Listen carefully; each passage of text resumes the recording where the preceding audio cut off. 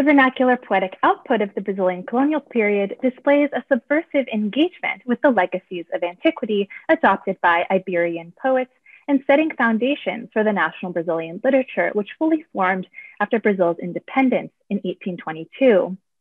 In colonial and post-colonial contexts, literary manipulation of classical antiquity provided the stage for debate on issues of contemporary relevance, such as the status of the indigene and the cost of empire. My presentation this afternoon seeks to consider the manipulation of the space and displacements of antiquity in the poetry of one of the poets working under such conditions, the Brazilian Claudio Manuel da Costa, by means of a reading of the text contained in the collected work, the Obras, published in 1768, of this Brazilian poet and statesman. I will focus on the conception of Arcadia as a fictive space, displacement in the metaphor of exile, and transformation as a critical stage upon which to consider the colonized condition. These topics will be shown to be grounded in an Ovidian poetics of space as fundamental to thinking about empire. Under lived conditions of imperialist expansion, how does the imagined landscape, the landscape of poetry, offer a kind of refuge for the subaltern and colonized mind? And how can the image of exile encapsulate the experience of living between colony and metropole? Though da Costa is relatively unknown among Anglophone classicists, my work today is especially indebted to the work of scholars of Brazilian literature in Brazil, such as the seminal studies of Sergio Alcides and Sergio Buarque de Holanda, and more recently in the work of Carlos Verciani dos Anjos, and especially those analyses of the poet that understand him to be an exile in his own land, as Laura Melo de Souza formulates in her 2011 biography of the poet. All of this material will be referenced in a bibliography that is the final slide of the presentation. Before looking at his text, I will start with an overview of the literary context.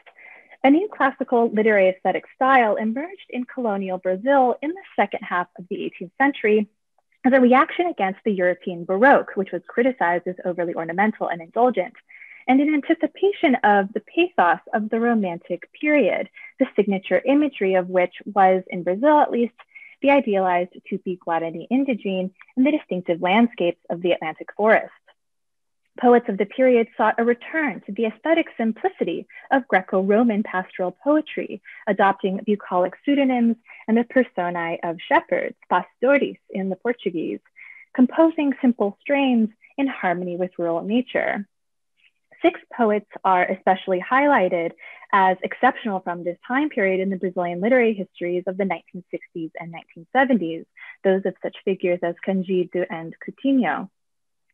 The overall production of this period is certainly not limited to these 6, as indicated by the attested pseudonyms and literary corpora of various other such poets available in anthologies and other testimonia. The literary movement was called Arcadianism, arcagismo in the Portuguese, and its poets Arcadians. And since many of them were from the state of Minas Gerais, located in the southern region of the country, these came to be known collectively by Brazilian literary historians as the School of Minas, a Escola Mineira. Minas Gerais was the location, additionally, it should be noted, of a failed insurrection movement, the Inconfidencia Mineira, in which poets including Da Costa, Alvarenga Peixoto, and Gonzaga were involved, all starred here on the slide. Many of these poets had been educated in the classical tradition in the Jesuit schools in Brazil, especially Rio de Janeiro, and at European institutions of higher learning, such as the University of Coimbra in Portugal. Da Costa is one such poet with precisely this biography, and it is this tension between the European cultural environment and his home of Brazil that will be critical to the analysis that follows. These poets composed and circulated their poetry as part of a learned literary academy based in Brazil, the Arcadia Ultramarina, from which the literary movement gets its name, Arcadianism. This literary academy, the Arcadia Ultramarina, was a transatlantic branch of the Roman Academia dell'Arcadi, where most notably one member, the Brazilian José Basilio da Gama, had been enrolled while spending time in Rome. Joaquim Inácio de Seixas Brandão and Domingos Caldas Barbosa are the other Brazilians who have been confirmed by archival documentation as members of the Roman Academy as well. The formality of this group, the requirements, if any, for membership, the degree to which a network existed among them, the details and the logistics of its activities is difficult to reconstruct, and much still remains unknown. A crucial artifact to the reconstruction of the activity of the Arcadia Ultramarina and its formal affiliation to the Roman Accademia delle Arcadi was recovered in the 1990s by José Mindlin, a Brazilian bibliophile, which put an end to the debates around the accurate reconstructions of this period. The document in question is the diploma of one Brazilian member, Joaquim Inácio de Seixas Brandão, attesting to his enrollment in the Roman Academy, and where he was bestowed with the bucolic pseudonym Driazio Erimanteu, as was the practice for all admitted members. The document attests to his enrollment in the Accademia delle Arcadi in Rome on the recommendation of two members referred to by the pseudonyms Terlindo Cepilio, which is the pseudonym of the Brazilian José Basilio da Gama, and Fililo de Pareo, a Roman named Enrico Turner. Crucially for the historical record, included at the bottom of the page of this document was a brief mandate indicating the foundation of a Brazilian branch of the Academy. We see here the phrase per la fondazione della colonia oltremarina, for the foundation of a colony across the sea. Interpretations of this document and a supplementary text, an ode written by Seixas Brandão with the title Ode to a Roman Arcadian who was to establish a new Arcadia in Brazil, first published by Manuel Rodrigues Lapa in 1969, allow for a reconstruction of a genealogy that attributes the initial task of the foundation of the Arcadia Ultramarina to the Brazilian Basilio da Gama.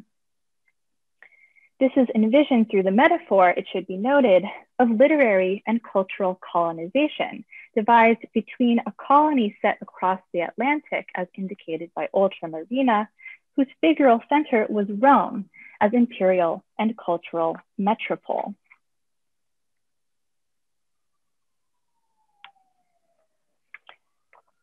The earliest literary testimony of the Brazilian branch of the Academy and the poetic production of its members can be traced to the publication of the collected poetry, the Obras, literally in the Portuguese, the works of Claudio Manuel da Costa in 1768. The poet on the dedication page identifies himself as an arcade ultramarino, working under the pseudonym Glaucestre Saturnio, what has long been marked by Brazilian literary historians as the signature incipit of Brazilian Arcadianism. It is a sprawling collection of poems containing a vast array of texts of varying genres, whose gravitational center is oriented in the Greco-Roman bucolic, while containing vestiges of the European Baroque style quickly falling out of fashion. The collection consists of 104 stanza sonnets, of which 14 were written in Italian, added late to the collection, 3 episegios, a kind of eulogizing epitaph poem for a deceased figure, 20 eclogues, which of all the collection most closely adhere to the style of Virgilian eclogues, 6 letters, epistolas, sent between fictitious shepherds, so Alcino to Soleno, Dalizo to Salicio, for example, 4 of a type of narrative poem termed a romance, a handful of canzonettas and cantatas, also in Italian, and its centerpiece, the myth of the stream of Carmo, in which the poet gives an ideological account of the eponymous river near his native home, the city of Mariana, as the transformed body of a shepherd punished by the god Apollo for a transgressive passion of a maiden named Eulina. Included with the collection of poems are paratextual documents in which the poet makes clear his intentions for his text and clarifies the circumstances of its production with autobiographical details. Critically, he orients the poems in relation to an audience in a prologue to the reader and speaks directly to various dedicatees. In every case, these consisted of Portuguese statesmen sent from the metropole to Brazil to take up positions of governance over the districts of the colony, and under whose social patronage da Costa lived and worked. Today, I'll be focusing especially on this material and reading it in dialogue with the poetic material that follows. The setting of da Costa's poetry is overdetermined by the Greco-Roman bucolic tradition and its reception in Italian Arcadianism, emblematized by Jacopo Sanazzaro, that da Costa inherited as a member of the aesthetic school to which he belonged. By and large, the poet demonstrates a clear thematic adherence to the fictional space of Arcadia as a foundational principle of his text. An idyllic landscape determined as the fictive space of Arcadia serves as a pleasant backdrop for a cast of ancient literary figures, among whom contemporary poets and figures such as da Costa could insert themselves in the voice of poetic personae. As in Virgil's eclogues, the literary world of da Costa's sonnets, eclogues, and letters is populated with shepherds who tended to their flocks, seeking refuge from the heat of the sun in the shade of trees growing at the banks of placid streams, and who whiled away idle hours composing songs, either in isolation or in dialogue with one another. An especially visible motif transferred from the European traditions of pastoralism is the pathetic fallacy of the landscape that sympathizes with the lamenting and heartbroken shepherd, mirroring his condition and physical degradation. This is a topos most famously articulated in the description of the death of Gallus in Virgil's Eclogue 10, and then in the Greek model of the Theocracy and Daphnis in Antiquity. The poet is especially explicit in signaling that the world of his shepherds is particularly that of Virgil's Eclogues in the first two stanzas of his third epistola, the letter written from the shepherd Deliso to Cilicio, in which letter he evokes Virgil's shepherd Tityrus and the object of his desire, Amaryllis, by name. To you, beloved shepherd, who there from the country's river, on the refreshing shores, the watery streams, just like beneath the shady poplar tree, Tityrus, who burned by Amaryllis, sighed for her, whiled away the agreeable hours in the composition of verse. Whether your fate be propitious or unpropitious, to you, Deliso wishes good health and placid rest.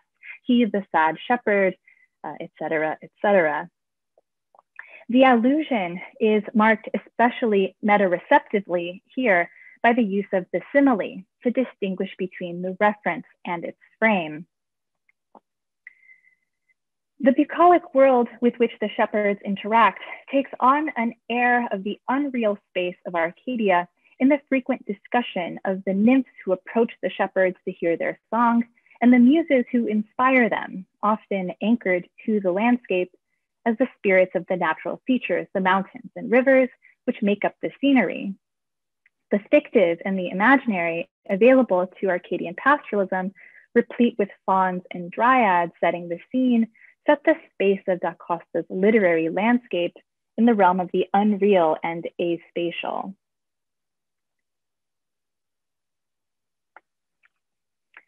This grounding in the spaces and personae of Arcadia is destabilized by the malleability of the projected landscape, which simultaneously holds in its view Rome, Portugal, and colonial America. Following the title page of the Obras, da Costa includes among the prefatory material to the collected works a citation of 2 Latin verses of Virgil's Georgics. I will be the first to bring the muses with thee into my country so long as life remains, returning from the Ionian peak. The verses affect a projection of landscape that transfers Virgil's Rome onto da Costa's native Brazil, that mediates between 2 distinct poles, taking advantage of the semiotic malleability of the deictic terms ego in patriam mecum.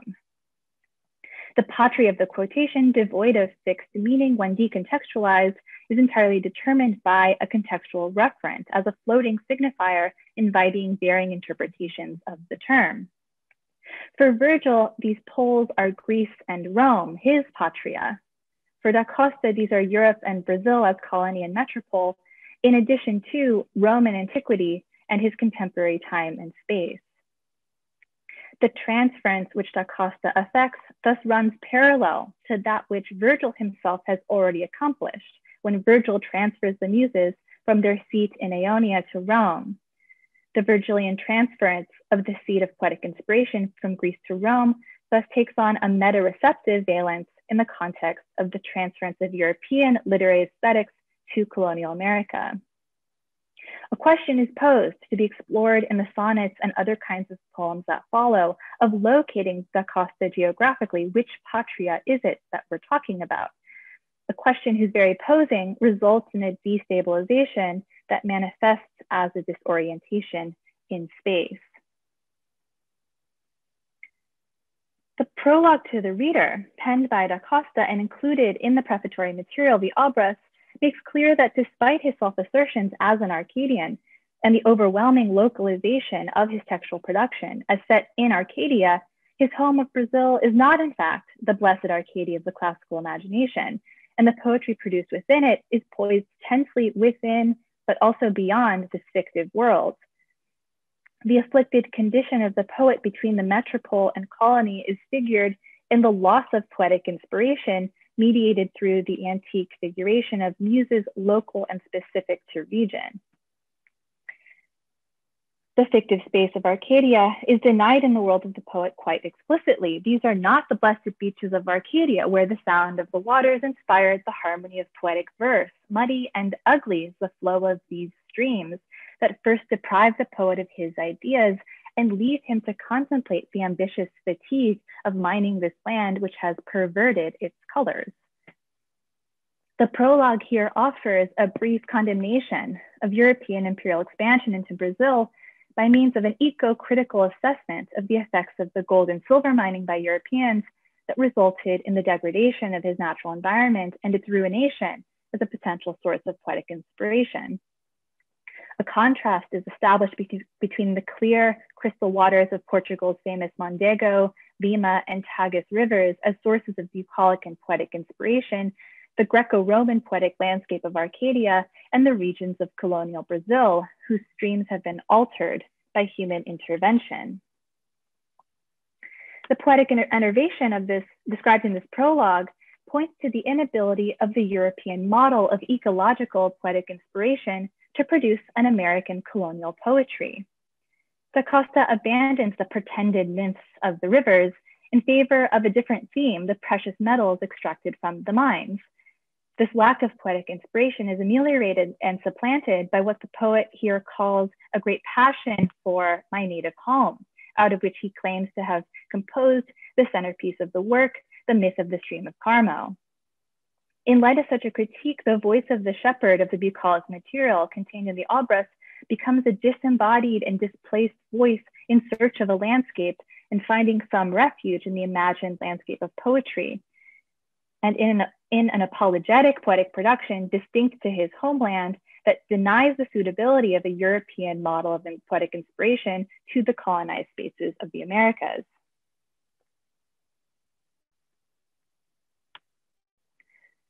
While the bucolic Virgil is in many ways foregrounded as the primary model for the texts themselves, Ovid in fact emerges as the poetic model with whom da Costa most readily identifies in the paratextual materials in which he comments on his own poetic production. Ovid is identified in such materials as the Roman poet in his condition writing from exile. The biographical trajectory of this poet moving between Rome and Tomis and speaking back to Augustus, on whose mercy or cruelty Ovid's condition was contingent, serves as the frame for the activities of da Costa writing in a Portuguese literary ambit from Brazil, and whose lived condition was subject to Portuguese generals and governors in positions of power in Portuguese America. Da Costa's positioning, for whom the education in European centers of learning seems to have been formative, frames him as a stranger in a foreign land, even when he is returning to his home in Brazil, a home which he understands as his origins, but still subject to the effects of colonization and the demands of the metropole.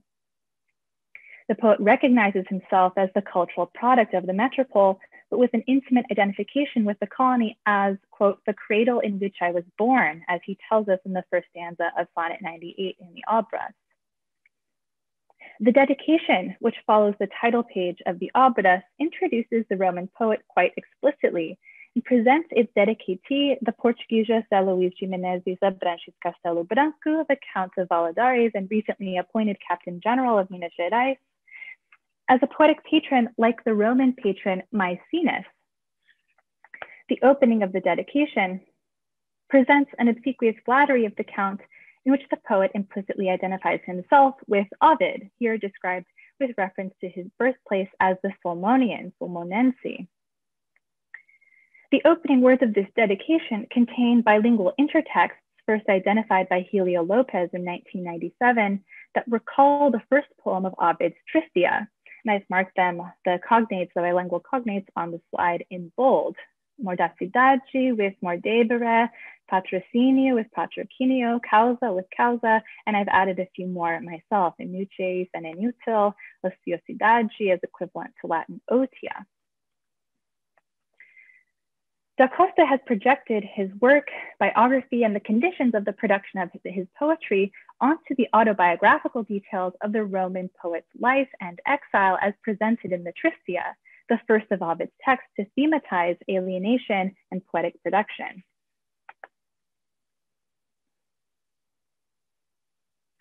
In the prologue to the reader that follows this dedication, once again, Ovid is foregrounded as the poetic model who is most relevant for him.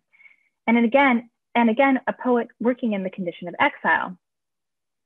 Da Costa conjures the image of the displaced poet, bridging the divide between Rome and Tomis and calling upon his poetry to speak for him.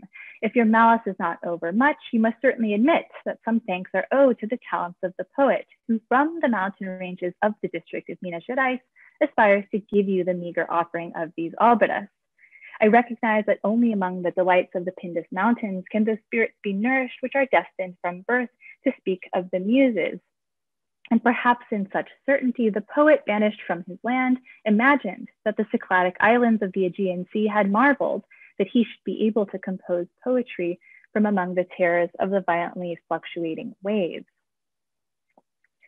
The sense of place as the Mediterranean is emphasized in the abundance of geographic details given, the Pindus Mountains, especially as the source of inspiration for the poets of antiquity, the Cycladic Islands, and the Aegean Sea. Nonetheless, the sense of displacement is vivid in the synecdochic detail of the violently fluctuating waves, the Portuguese term desterrado, deprived of his land, all of which serves as a shorthand for the broader narrative of the rough and unfortunate journey of the Roman poet into exile. Certainly, this journey is more subtly available as a parallel to the journey by which Da Costa traveled across the Atlantic between Portugal and Brazil for his studies at the University of Coimbra and upon his return. It is a vignette that is taken directly from Ovid's own autobiographical poetic content in Tristia 1:11, the first 10 verses. Whatever letter has been read by you in this whole little book, Ovid tells us, was written during the duration of my troubled journey. Either the Adriatic Sea saw me writing them in the middle of its waters as I trembled in the chilly month of December, or after we had passed in our course the isthmus with its 2 seas and the second ship of my flight had been taken up. I think that the Aegean Cyclades were struck in wonder that I could write verses among the wild roaring of the sea. I myself even now marvel that my talent did not fall inert in such great waves of spirit and sea. The act of the Roman poet in marveling, here with the Latin term mirror, at his own ability to produce poetry in exile has been transferred in the equivalent Portuguese cognate Tinham admirado, which I have bolded here, to the Cyclades themselves, essentially equivalent to what Ovid describes with the Latin term obstipuissa. A motif of poetic failure pervades the exilic poetry, reiterated in the persistent motif of the enervation caused by his new surroundings, an enervation vividly discussed in Da Costa's prologue in passages we have already seen. The vast expanse that lies between Ovid and Rome serves as a template in Da Costa's prologue for the vast expanse that lies between Da Costa and Europe from the vantage point of Minas Gerais. Da Costa's orientation in Brazil is made explicit in the opening line when the poet describes himself writing from the mountain ranges of the district of Minas Gerais. The term desde in the Portuguese having a forceful relational and geographical valence. Such framing put into this prologue orients the poet thematically in relation to an audience that is perpetually distant from him, that must always be addressed from a vast expanse.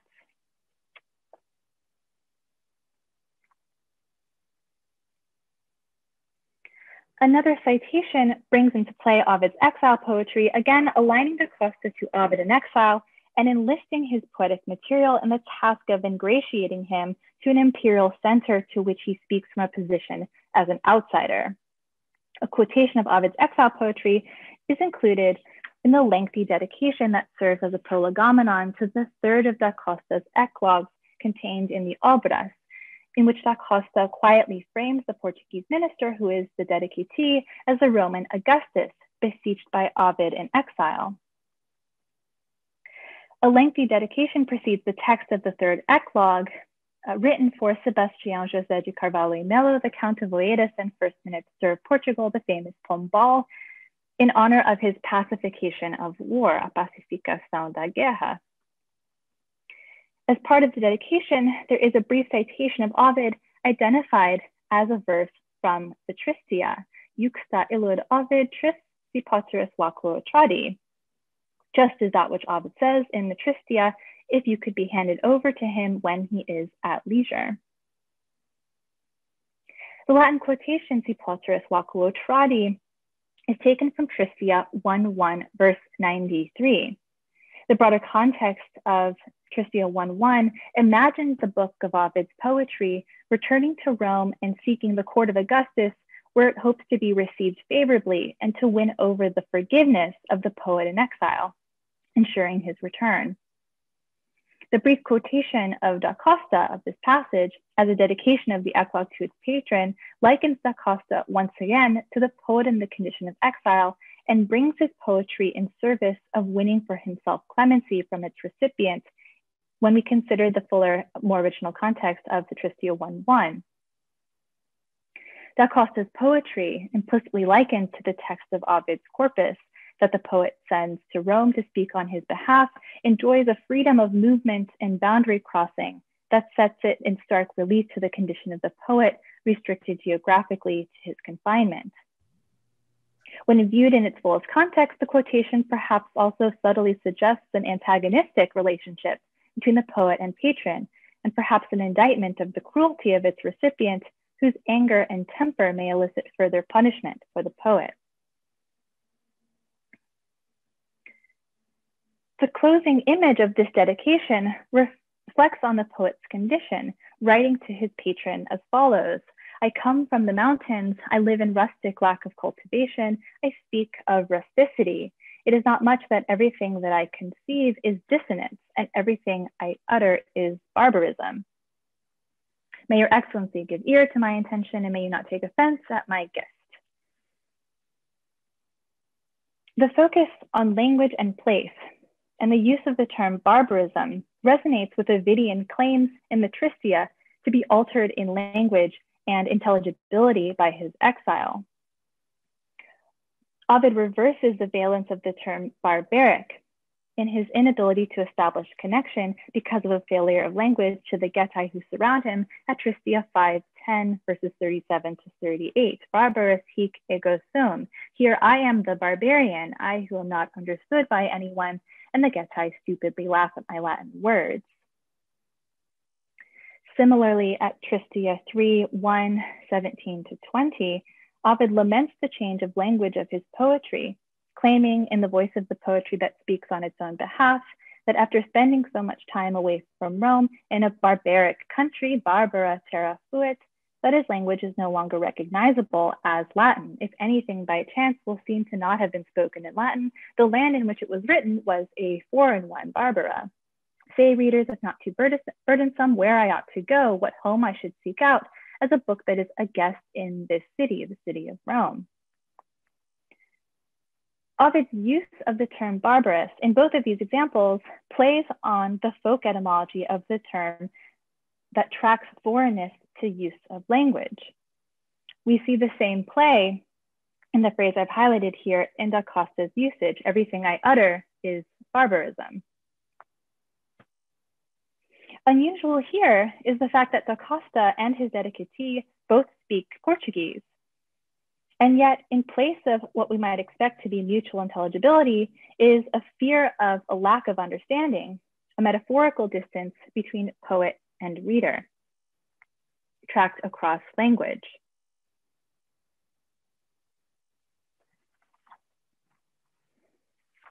As in the case of Ovid's exilic poetry then, the writings of the poet are missives that are made to traverse a geography whose alienation can never truly be resolved and whose audience is persistently distanced from the author.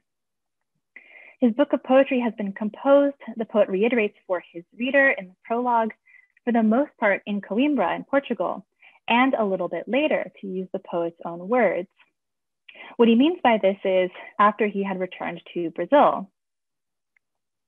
The manuscript would make its way back to Portugal to be published in Coimbra by the Oficina de Luís Sacco Ferreira, after being subject to a process of review and censorship by the Portuguese Real Mesa Censoria, an appendage of the monarchy. A persistent theme of the Tristia is the narrativization of the return of Ovid's book to Rome while the poet remains in exile. And this is quite suggestive as a theme for da Costa's work, given the circumstances of its publication and its negotiation of a space framed as exilic. Understanding the text of the Obras as a text of Ovidian exile, the misprint of its intended title displayed on the title page of the first published edition was consequently quite serendipitous. In place of Obras, meaning simply works, the title was misprinted as Orbas, the transposition of letters that resulted in a word which is nonsensical in Portuguese.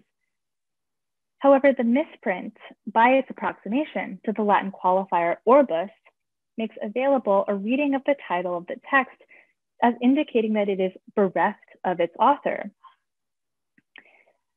Ovid imagined his books in exile to be bereft of their parent, calling them Orba Parente Sua Volumina in Tristia 1735, and again, Orba Parente at Tristia 314, verse 15.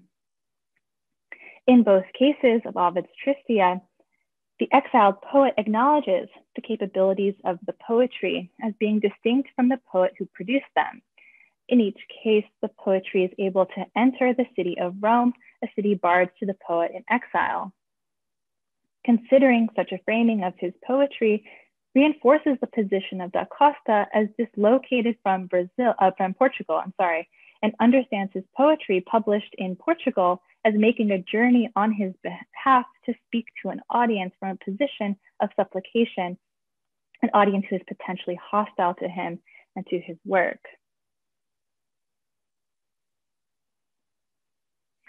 The exile suffered by da Costa is thus manifold, reflecting the poet's external conditions, finding himself in the colonial state of Brazil, altered through European interventions that disfigured the landscape and away from the cultural traditions and centers of Europe, and for which European models of poetic inspiration were not fitting. It is simultaneously a displacement from the literary world of Arcadia and the European literary tradition, which it came to signify in the Italian Renaissance. The model of the exilic poetry activates a poetic style that thematizes geographic wonder, the confrontation between Ovid and the strangeness and newness of his new home and its people, and an ethnographic exploration.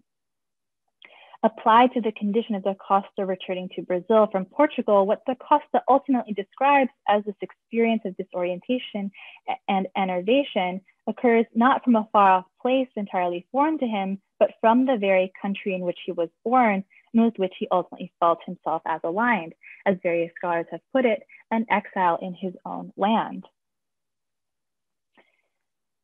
Such a reading of the landscapes in the Obras perhaps invites the reader to a reappraisal of the significance of the theme of Ovidian transformation to the text of the Obras, with which I will here conclude.